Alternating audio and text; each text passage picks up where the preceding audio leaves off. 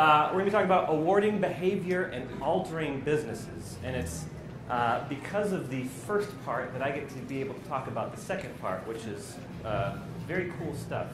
I'm going to start off with a video, which is the first time I've ever tried to do this in a slide, so it may or may not work. We'll see. There are many ways to earn credit in the DMA Friends program. Activity codes are available in various places around the museum, at programs, in galleries, and special hidden codes may occasionally be distributed by DMA staff. These codes may be entered at any DMA Friends kiosk, or you can text the codes if you have linked your mobile phone to your DMA Friends account. It is a fun way to track your visit at the DMA while earning credit. The museum has also created bundles of activities called badges that are rewarded to friends who really plug in and make the DMA a vibrant place to be. Badges can give you new ideas about ways to use the museum that you've never thought of before. Badges are earned when you participate in activities listed in the badge descriptions. You could earn the Insomnia badge when you visit 5 DMA late nights in 1 year, or the Grand Tour badge by visiting 4 specific galleries in the DMA. We will periodically add new badges to the DMA Friends program, so check back when you're in the museum. Earning badges and credit unlocks special rewards like free tickets to special exhibitions, lectures, behind-the-scenes tours, discounts on shopping and dining, and access to exclusive experiences at the museum. Earn enough credits and you can spend the night at the DMA or tour the museum's art storage. You use credit to claim rewards, but you will always keep your badges.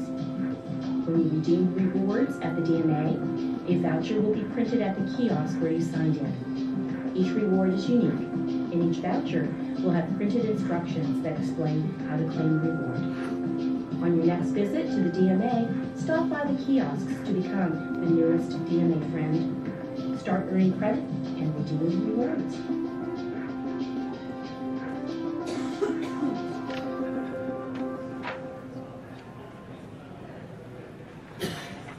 So that was a pretty cool technology stack. I think we can all agree.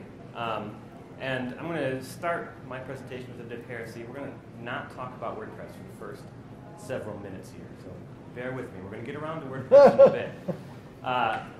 They had a lot going on, right? We saw, this is DMA is Dallas Museum of Art. They're based in, surprise, Dallas, Texas. And they are a very large facility. They bring in live exhibitions, they bring in traveling artists, they have lots of things for people to see and do. And until recently, they were funded entirely by people paying to go and see these things. And they started this program called DMA Friends. And what they did after introducing this is they eliminated the paid admittance to the museum. Not completely, you can still give them money, they'll take your money. But you can now go and visit the Dallas Museum of Art completely for free, because you're giving them a lot more information than you would get if they were just giving them your money, like your name and your phone number and your email address and your zip code. The only thing that's required in that is your email address, so that you actually have an account that you can sign into. And the way this DMA Friends program works is they have these iPad kiosks stationed throughout the museum. They have some when you first get there, so if you've never registered before, you can register.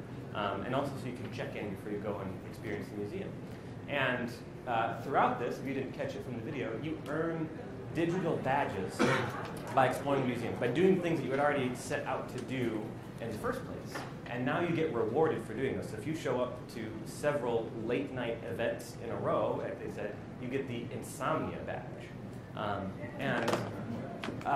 You get badges just for showing up on a regular basis. You get points every time you check in. And then you can turn those points into real world things like free coffee, free parking. If you collect enough, you get a free private tour of the museum, you and some friends from one of the curators, which is really awesome that they can just give that out. And it also allows you to access their events, which used to only be available to their paying, they were called DMA partners. I think it was like $100 a year. I'm guessing a lot of you have art museums or civic things like this where you can pay them for an annual membership, and that grants you access to the things that they do throughout the year. That's what the DMA Partner Program was. By becoming a DMA friend, you now have access to those things as well that used to only be available to you at the $100 tier. And so one of the major benefits of this is they increased visitor participation.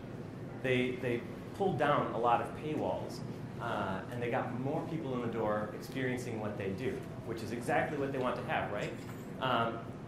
Curiously, they also started getting more money.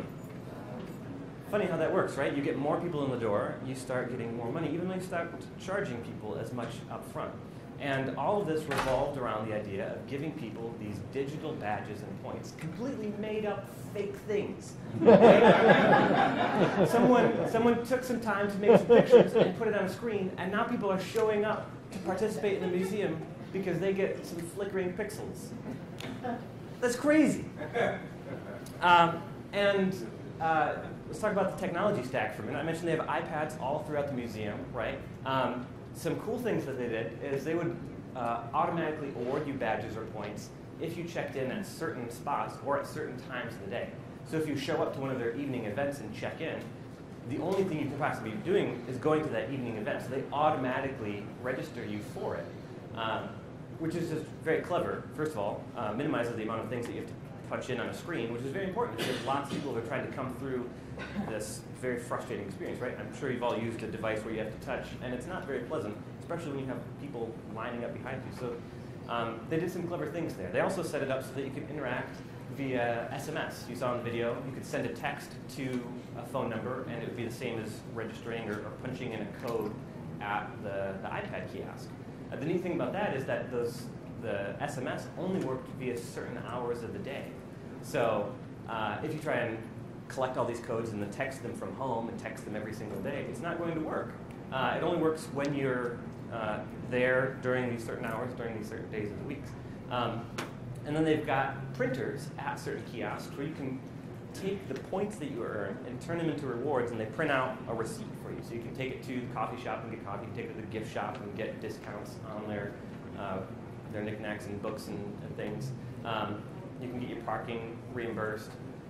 You can get event tickets, right? And so they've got all kinds of elaborate things wrapped in this. It's fairly sophisticated. So this is where I want you to be thinking when we're talking about giving people achievements. They fundamentally altered how their business works because they realized if we give people made up fake badges, they're going to show up and start giving us money so that we can keep going in business. They got to give presentations at certain Smithsonian conferences, national level museum, to talk about how they were revolutionizing how not only their museum worked, but all of the other museums in their collective. An aside here, if you don't know this, most museums, like most libraries, exist as part of a collective because you can do a lot more things as a group than you can do individually. Like the fact that you have lots of amazing speakers here, not me, but everybody else, because all of you are here and said, I want to come to this event if you bring in speakers. Right? Power in numbers. And so the DMA raised money, they paid for the development of this platform, and then they got other museums in the area to join on board, and so everybody benefited. And so when they went into the second round, a couple of other museums kicked in to fund that piece. And so, again, rising tide raises all boats, everybody wins because they're all working together, and they built this really cool, slick thing. I could talk quite a bit more about this, but the important thing to remember is you're signing in on an iPad, you're getting badges, you're getting points, you can turn the points into real-world things, and it doesn't cost you anything. And then, yes, they make more money. Another similar program is the YMVP program. This is put on by a small gym in New York named the YMCA. Some of you may have heard of them. They exist all around the country, of course, but specifically in New York, they were piloting this MVP program, which stands for Mild to Vigorous Physical Activity, I think. I forget what the acronym is. But the idea was to encourage all of the students coming in through their programs to actually participate and do things. They have a lot of kids in the inner city who are looking for things to do, who have memberships in the Y, and they wanted to kind of guide them through a more directed approach to physical activity. And the way they did this prior to this experience that they have here, this pseudo iOS app, was pencil and paper. So they'd have coaches with a clipboard and a piece of paper to represent each student, and they would come in and they would check the box for, I spent 5 minutes doing jump rope, I spent 15 minutes lifting weights, and then they would get rewarded on a physical legacy leaderboard like that. And with this, you can see here they have a timeline that's showing you what everybody is doing when they completed an activity, when they earned a badge, when they checked in, things like that. And it encouraged them to participate and create their own workouts. So in a couple slides from now, we'll see a little bit about how this one works. And essentially, they have a bunch of pre-recorded workouts that you could follow that would say, like, do this, then do this, then do this, and then you get a badge. And then they would encourage you to create your own workouts. So you can check in and say, well, I did this, and then I did this, and this, and you're adding these activities basically to your shopping list. And then at the end, you can say, you know what, save this as a playlist. I'm going to come back and do this again next Wednesday. And not only are you participating in the workouts that were prescribed by the YMCA, but you can come up with your own and then repeat those as you come back again and again, and then get other people participating in those. And then you get badges. I'm going to call them meta badges, when you create a workout and when someone else completes one of your workouts, which is pretty cool. So you're getting badges even for other people doing activity. And like I said, you're getting badges for these activities that you're doing. And then have a leaderboard for points ranking, because who doesn't want to be at the top of the leaderboard, right? The best way to get a bunch of high school kids to participate and actually care is to say, you can be on this giant screen when you walk in the #1 spot for having the most points. They had to rethink that one a bit, because in the first iteration, and I know all the insiders, I helped build these. In the first iteration, they didn't want us to spend a whole lot of time limiting how many hours someone could, or how many minutes someone could allot to a task. So you could come in and say, like, oh, I did an hour on this, I did 2 hours on that. So a kid could check in and say that he did 4 hours of activity and leave, and just maintain being first on the leaderboard forever. That lasted about a week. And they pulled it down, and we put in so that you have to check in, a clock starts, and then you check out, and then you can reassign all of those minutes to match up with what you actually did. And you can never actually use more minutes than you were there. And then they also took the leaderboard away from being on the home screen and buried it back in your stats. So you only see it after you finish logging your activity. And it turns out that was all they needed to curb people from gaming the system and winning. And then, so what they realized is the main point is to get this timeline, to put this at the forefront, to see here's what everyone else is doing and what you should do as well. And they did some really cool stuff with their kiosks. It wasn't just like iPads sitting on a desk. They actually made, like they bought a store kiosk and they put decals all around it. And the thing that you stand on when you use the kiosk is actually a giant badge printed out on a big old vinyl sticker. So it's a really cool experience. And just like DMA Friends, as we've been saying, they utilized iPad kiosks. The cool thing about both of these that I forgot to mention is the way that you would sign into these, because it's very cumbersome to type it in an email and a password, right? Both of these places had printed out ID cards. And so we utilized the camera so you could sign in and then hold up your ID card. It would scan the barcode and sign you in, and then you're good to go. Here's a bit of a look at how it works. So once you sign in, this is the screen that you see. So you can pick one of these pre-made playlists, and if you're already actively working on one, some of them span multiple different sessions, you can see the progress. And so you can basically say, I'm going to do these things today, and then you go out and do those things, and then you come back and you can say, I spent this much time on each of these things, or I also did this, but I didn't do that. And then when you've logged your time, you get this nice little look at your stats, so you can see how much time you spent today and how it breaks down across the different kinds of activity, cardio, etc. And then you can see the badges that you've earned today and the challenges that you completed today. and then you can see it for the week and for the month. I think are the 3 views that you could get. And the fun thing about this is there are sometimes badges that you didn't know existed. They're hidden badges. So you could get like 1 day of basketball for logging total over the course of your account, 24 hours worth of playing basketball. And then you can see all the badges that you've earned and the ones that you haven't, at least the ones that they publicize that exist. And then on the community tab, which they don't have a screenshot for, is where they had the leaderboard and the other activity stream after you've logged in. So really cool stuff.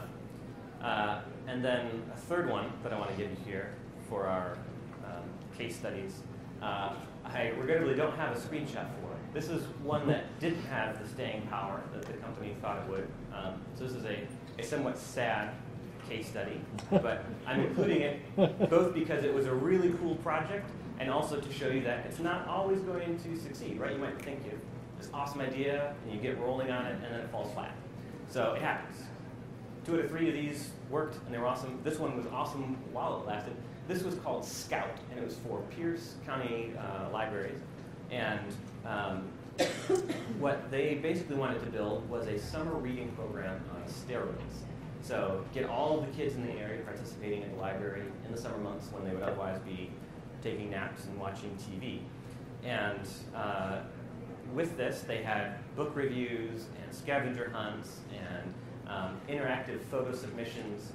And what they were secretly doing was teaching kids how to use the library and how to engage their brains, even in a self-directed sense during the summer.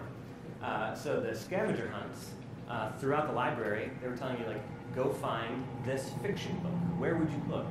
And so you learn how the Dewey Decimal Systems, or a more apropos version would be, how do you find these things via Google, right? And so they had digital scavenger hunts as well. So there would be links placed on other sites, partners of theirs. So when you found the thing, you would click the link, it would bring you back to their site, and you would earn an achievement for having done that action. The really cool part of this one, in my mind, was the ISBN lookup integration. So they might have a rather amorphic achievement, like read a fictional book about dogs. And you would punch in a book that you read, either via title or the ISBN, and it would look up one of the ISBN services, what the book was, try and find some keywords that matched what they wanted, and if it was a fictional book about dogs, you would earn that achievement, which is just very cool, I think. And then the part that made this really work is that they integrated it with BuddyPress. Oh, I just spoiled a bit of the surprise. So as you were completing these activities, it was showing up in an activity stream, just like on YMCA, so people could see what you were doing. But unlike YMCA, you could also participate. So you could see that someone submitted a photo of a diorama that they had made for a book that they read, and then comment on it. You could see that they had just earned the Midnight Reader badge for the 6th time in a row. And you could congratulate them on it. And then you, as you're doing things, you would get notifications every time you earned something in near real time when you unlocked it, even as you're moving through different parts of their website, which is just darn cool. Unfortunately, they only had enough funding to run this for a single summer, and then they had to pull it down because they didn't have enough momentum to keep staff running it, which is a bummer. But I'm glad that they got to do it at least for one summer and demonstrate that it was a viable exercise. So what do these sites have in common, other than me making them and knowing how cool they are? They're all actually powered by WordPress. So everything that I showed you here was WordPress through and through the whole way. Even the iOS apps. The app part of the iOS app was simply a wrapper that removed the browser controls. And in the case of the YMCA and the DMA, we tapped into the camera just so that we could read the barcode to log people in. So we had an iOS team make that part, and all the barcode scanner did was it would recognize it using an open source library called, I think, Z something or other for scanning barcodes, Z barcode maybe, and it would hit an endpoint on our server, and it passed in the data, and we'd authenticate them and log them in based on them actually being in a physical location, so we don't need their password because we know we could be reasonably assured that they're good folks. And I would not recommend doing that in like a production environment where you don't have control over, okay, they're literally at this physical location. Anyway, the rest of it is all WordPress. And the achievement piece was all run by BadgeOS, which was a plugin that I got to work on quite a bit. This is really cool stuff. If you are looking to do achievements in any capacity on your website, there are lots of solutions. I'm not going to tell you that this is the one that you want to use, but I would recommend that you check out BadgeOS. I would recommend that you check out achievements and just search for awarding badges via WordPress. You'll find 3 or 4. But the 2 that people use most often are probably going to be BadgeOS or achievements. And what's nice about these is that it's extremely simple for you to set up achievements on your site. BadgeOS I can speak about from experience because I helped write it, and I know there are lots of extensions that exist for it. I also want to preface, these examples were from 2 or 3 years ago. I've been sitting on this talk for a while, letting it marinate. All of the examples are still relevant, but if you go and look at things and see like, oh, this is 2 years old, I promise it's still, the code is okay. I wouldn't say that if I'm looking at it right, I'd be like, oh gosh, who wrote that? But generally, like, it's okay, even though it's a couple of years old. It all still works the way it was designed. And the screenshots look pretty terrible on the projector, but what you'll see is this is fairly familiar WordPress UI, right? On the left here, we've got the BadgeOS menu that it adds. We can see a bunch of different achievement types that exist. And it's just the WordPress posts interface. You click and make a new one, or you click and edit one. There's one set of meta fields where you can specify details about the badge. How many times can it be earned? Must the steps be completed sequentially, or can they be completed in any order? Or is it earned maybe not by completing steps, but by submitting a photo, or by filling out a nomination? Is it admin awarded only, so it's an achievement that can only be given by you, the site owner? Things like that. And then this bottom part here, which is just a train wreck pixels, is the UI for creating steps. So you add a step and you specify what the step is, like they must comment on any post 1 time.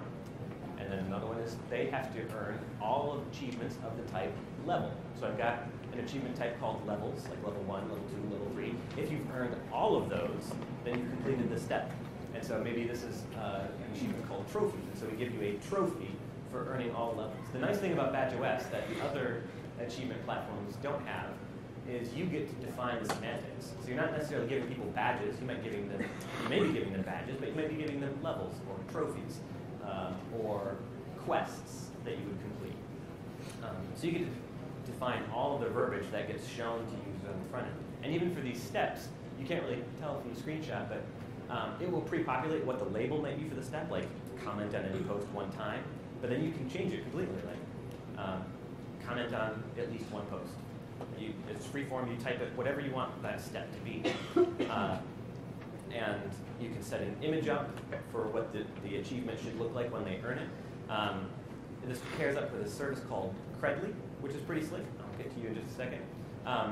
And they have a badge builder. So right inside of WordPress, you can click and design a badge. You can pick from, I think, 6 different shapes with 6 different border styles with an unlimited number of icons because it connects to the Noun project, which has like thousands of different icons for describing every different kind of noun.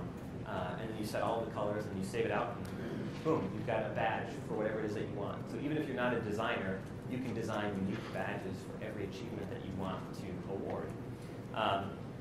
And you hit publish, it goes on the front end, and ta-da, people can start getting achievements. There are add-ons to tie into things like BuddyPress, so when they join a group or when they get a friend, or they can get badges for that for showing up and participating. And the way it works, this is for you developers in the room, it's all just hooks. So there are a couple of filters that you can use for redefining what kinds of steps exist in the drop-down menu here as you're being able to select what people do. And then what it's listening for in the actual rules engine is for a hook to fire. So like the very first example here, comment on any post, we're listening for the save comment hook to fire in WordPress. And when it fires, we look to see, are there any achievements, any steps that should be awarded based on this hook firing? Okay. And then it walks through, now that we've earned this, has the user unlocked any achievements? No? Okay. Or yes? Okay, we give them this achievement. Now that they've earned this achievement, do we give them anything else beyond that, right? Like maybe they just got level 3, that means they get a trophy. And it just works through all of that, and all it is, at its core, is hooks. You modify one filter to say, I want to listen to this, and then you add a hook at the other end to do that thing, and BadgeOS will just listen on both ends and automatically monitor things. It's very neat. The example for the digital scavenger hunt that the library system used, we just had a custom URL endpoint, query string. So if you click a link that has that query string in it, it brings you back. Optionally, we can check the refer to make sure that you're coming from the page that we know the link to be on. And if the refer matches and the query string is present, ta-da, we've just triggered the whatever hook that would then award the step. And it's that. It's very, very, very simple on the underside. If you're a developer and you want to extend it to track other things. I'm going to pause for just a second because you had a question, perhaps about something. I was wondering if there's a public API for the BadgeOS stuff? No, there are no awesome, not like a REST API for BadgeOS because it was made a couple of years ago. Credly, the part that it integrates with, that is a fully featured API. The badge builder piece comes from the API. The other neat thing about Credly is that it allows people to take the badges from your site off of your site and promote them on Twitter and Facebook and stuff without you doing anything. And their idea, Mozilla also has an open badge platform system similar to this. So you can get badges and achievements across a number of sites, but have one backpack, so to speak, where all of your badges exist, which is pretty cool. And so you get that out of the box with BadgeOS, and that means that your badges don't necessarily exist in a silo. But no, regrettably, there is no API for it yet, but it's extensible enough that someone enterprising enough could write one. So now that you know that all of these very cool sites were made using WordPress and BadgeOS, what can you do with this information? How can you take this to award achievements and change businesses, right? Can you come up with an idea that is as fundamentally destructive as doing away with a payment system for a museum and still make money? Well, maybe. So the very first thing that you can do with this, right, is increase visitor participation. That's why it worked for the DMA. They netted more revenue by charging less money because they had more people coming in, more people participating, and therefore more people investing in other things than just paying at the door, right? They're investing in the cafe, they're investing in the events that they now have access to that they didn't have before, and thinking smaller, like if you just want to put this up on your own site, let's say you run a blog, you've got a nice contingency of readers, you want to get more readers, you want to get them participating more. Maybe you start giving them badges every time they leave a comment. So on the first comment, they get a congratulations for coming out of the woodwork badge. They leave their 10th comment, you give them congratulations for sticking around badge. They leave their 100th comment, you say, easy, buddy, maybe you should start a blog badge. Right, so you're rewarding them for participating, you're getting them involved. And you're encouraging desired behavior, right? You want more comments on your posts, you start telling people, leave a comment, get a badge. And you could build a rewarding training platform, right? If your website, if your blog is about instructing people how to do something, let's say that you're running a blog with recipes, and you're teaching people, like, here's what I make, and here's how I made it. And all of a sudden you start adding like a paid component to it, or maybe not even paid, maybe it's free, but you want to walk them through the basics, right? You're a parent who's concerned about a child leaving away for college and they have zero cooking skills whatsoever, so you point them at this blog because this blog walks them through how to do all these things. And well, you know, this blog also gives out achievements. Every time someone says, I made this recipe, they click a button, they get a badge. Or maybe you're running WordPress training for your clients, right? You've got people who you really want to learn the stuff. You've given them WP 101. You've got the WP 101 plugin running in their dashboard. So you write a little add-on plugin that listens for things happening in the WP 101 plugin, and every time they watch a new video, trigger a badge for them. So there's lots of different ways that you can reward them within a training platform, right? You could improve local commerce. This was an idea that I didn't get to build, and I was sad about, but a Chamber of Commerce in somewhere wanted to increase people going in the doors of all the businesses that participate in that Chamber of Commerce. Certain towns do this thing. I know in my little podunk town there was a midnight something or other madness, midnight moonlight madness, where if you go to all the stores like beyond closing hours, each of them has a special discount, and you can, if you go to more than one, you get like another 20% off at the next one. Or, like it's a compounding thing, so it's encouraging you to show it more and more and more.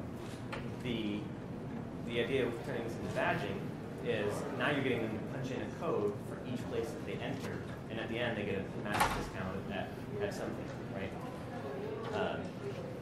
I'll leave the specifics up to you. I'm just giving out free ideas here. And then, of course, you can create a more engaging social site. So you've got a site, the client says, I want to put BuddyPress on there. I want to make my own Facebook. You go, all right, first, we're going to have to add a couple more zeros to this invoice, preferably on the left side of the decimal. And then we'll start talking about your idea of making the next Facebook.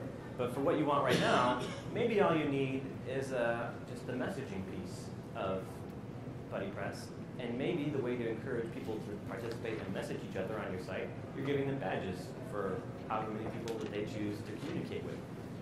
Maybe you give them badges every time they join the group. Maybe you give them badges every time someone likes something, right? To encourage good behavior, people being generally kind to one another on your site. That's a good thing to reward, and you'll tend to pull back more rewarding users because of that. One of the cool things about BadgeOS that it does with the free BuddyPress add-on is every time you get an achievement, it shows up in your activity feed, you being the person participating. And also for, as I just described, certain BuddyPress behavior that you might want to encourage them to do. I didn't mention this here on my slide, but you could also turn this on for a different LMS, a learning management system. There are two really popular ones called LearnDash and Sensei. Sensei by WooThemes, and there are BadgeOS add-ons that exist for those. I think one of them is paid and one of them is free. I don't remember which one. LearnDash is paid. LearnDash is paid, so I think Sensei is probably free because LearnDash is a free platform and Sensei is a paid platform. I think is how they worked out that decision. But anyway, these add-ons already exist. If you wanted to take one and make it for, say, Lifter LMS, which is an up-and-coming star, they're doing a lot of really cool stuff. BadgeOS is very easily adapted into that as well. And so now you've got this training platform where you're giving people access to courses and quizzes, and when they complete a quiz, now they can get a badge from BadgeOS, right? So you can build very rewarding training platforms. I could talk for hours about this. I'm going to pause now because I've already given you a shotgun blast of information. Does anybody have any questions for me? Yeah, say you have a membership site with an LMS in there, and you wanted to, instead of selling different levels, you have one level, but you would unlock another membership level with badges. Is there a way to do that you foresee in BadgeOS? Say after they complete so many LMS modules, now they have the ability to get this other membership and access to other LMSs with that badge. Cool. So the question, to repeat both for the camera to make sure that I understood it correctly, is to say, suppose you're running a membership site that only has a single level of membership. Is there a way for your members to unlock an additional tier by earning achievements, right? Right, or you can have a membership with multiple levels. Usually you have, hey, if you're a member of level 1, then you can buy in level 2. But what if you don't want them to buy in? You want them to participate or engage in? So I haven't participated in any project that has done that, but it is definitely feasible. I worked on one a while back where they wanted to take points that a person was using from BadgeOS and turn it into store credit. So a similar thing could be done here, right? So you're using the points as sort of a refund on the thing, and it can only be bought by points. Might be one way to do it. There are also a lot of helper functions inside of BadgeOS. If you're a developer or have one working on the project, where you can say, do they have this achievement? And so if they have this achievement, then they can do whatever the next thing is. There's nothing out of the box, but it could probably be done. What else? What product or service did you use for that? So the SMS side of things for the DMA, I believe, was Twilio. And so we just wrote a simple PHP connector that would send data to Twilio and listen for data coming back from Twilio, and then we would use that to trigger, I think, just simply do action. So again, it's all hooks. So we trigger do action with the response that Twilio sent us back, the phone number, and we would use the phone number paired with the user account to know, like, this should go to so-and-so. So the Twilio connector piece was a single file. I think it was like 60 or 80 lines total, like 20 here to send data out, 20 to get data back, and then a couple of lines for the do action, add action to bring it back into Metrics. Is there an add-on to encourage social sharing? Is there an add-on to encourage social sharing? I don't remember. I know that was something that we talked about. I unfortunately haven't been active in the project for the last 2 years. And I don't think it got made, so I don't think one exists currently. The way that we talked about making it was, there is one that exists, but it's completely proprietary for one particular company. They paid for a service that would go out and mine all of the social feeds, looking for hashtags and specific things, and then when they would assess that the sentiment was pleasant, they weren't saying like, these guys suck, they would then see if they could match up a person's username with the username that was saved in their profile and then award them something. So I don't think one exists currently. I have a question. Yeah. I don't want to stop you, but I have a question. The staffing issue in the library, how did that, did they have to hire people? Were they overworking people to do? Yeah, so the question is, what happened with the staffing issue at the library? I'm not sure of the specifics. I know that they'd gotten a specific grant to run this program, and then by the end of the summer, which is how long it was supposed to last, the grant was used up, and they didn't get a renewal to keep it going. So I'm not sure. I don't think they brought on more people, but I think that they needed more support from their current staff, more hours, and things like that, and they wanted to build more things. And they couldn't afford it, so they just put it all out. Did they increase the amount of work a person had to implement? I think so. Yeah, so I think their specific issue is that they had, the people who were running it had basically a second job. So they're hired right to manage the library, now they're managing the library, and managing a website. And they could do one or the other, not both. It's me. Yeah, so in terms of actual management, it's not intense, right? It just takes time. It takes somebody to think through the curriculum of, all right, well, what do we want them to do? Okay, well, that's going to look like this. Like a scavenger hunt, for example, they have to figure out where they're going to send them. They're going to have to hang up codes for the person to find and punch in. So they could easily spend a week just thinking through the curriculum. There's 40 hours that the library hadn't budgeted. Outdoor. How did you identify rewards that people would respond to well, or people were like giving back, whatever? How do you identify that? That's a good question. How do you identify rewards that people will respond to? Specifically, how did I? That's an easy one. I didn't have to do any of that research. I just got to implement it at the end. I can tell you, though, as a person who uses systems, it's very challenging to come up with rewards that they actually care about, right? I think there are lots of articles written about gamifying systems to encourage things, and a lot of them make a lot of really good points. One thing that I did while I was researching this is I just trolled Steam, which is a platform that Valve created, which is a brilliant moneymaker on their part and a really great way to distribute lots of games. But one thing that was really handy to me in this case is they would show the kinds of achievements that you could unlock in these games. You could see there's a certain pattern to all. Like all of them had like get X number of kills, right, for the shooters, or find X number of hidden areas. So they were encouraging exploration and they were encouraging participation, right? Exploration for finding hidden areas, participation for the number of kills or the style of kills or for using a certain thing or behaving in a certain way. And so I think the first frame of reference to start from is what do I want people to do on my site? How do I want them to use my service? what do I want that to look like? Because the end goal, right? Like, let's go back to my fictitious example of a person who's running a recipe blog who turns it into instructions for people leaving for college. Right? The end goal there is if they follow these recipes, they'll know how to boil water. They'll know how to cook an egg, how to cook spaghetti, how to make garlic, how to do all of these things. So at the end, they could conceivably not only make food, but find groceries. And so how do I know that they do that at the end? Well, I award them achievement for making this recipe, and I award them an achievement for saying that they completed this skill. And so your goal first is to encourage them to do the things that you want. Right? Trying to get a mouse through a maze, you're putting cheese at the right spot for them to make the right turns. The second frame of reference is what is the cheese? So yes, I'm going to achieve them, but what am I going to name the achievement? How easy is it going to be to get this first achievement? Because we want it to look kind of like a logarithmic scale, right? They sign it in the first hour, they've got like 15 achievements. They're feeling pumped. The next day they get another 5. The next day they get another 2. A couple days later they get another 2. And then they're just like, it takes longer and longer to get more and more. So you want to get them hooked in first and then continue to give them positive reinforcement as they go.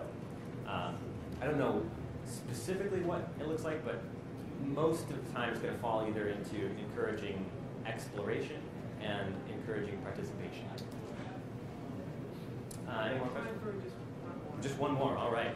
Hope it's a good one, no pressure. Okay. I'm curious about the planning process for the achievements themselves and how that happened. Like, if you're involved with that, like, how did you plan all the achievements first, or build stuff and then do it, or how did that come about? That is a great one to end on. So the question is, what is involved in the achievement process, and how did it happen? Do we plan the achievements first, or do we build things and then build achievements off of those?